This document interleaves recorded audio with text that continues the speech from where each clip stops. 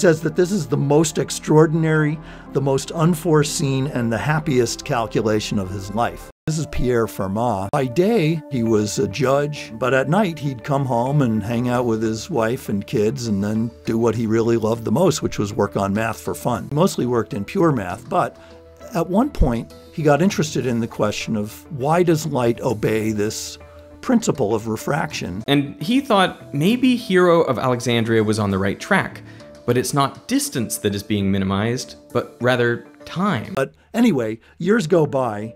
He gets interested in it 5 years later and tries to solve it, and then he does solve it, and he shows that Snell's law actually pops out as the minimizing path for light, under these conditions of moving from one medium with one speed of light to another with another. And that constant n?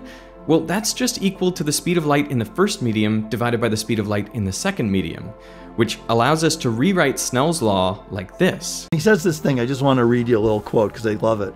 He says that this is the most extraordinary, the most unforeseen, and the happiest calculation of his life. See, it's good to do physics. It's the first time, as far as I know, that anyone shows that nature obeys an optimization principle, that nature does the best possible thing. In this case, that light takes the shortest possible time.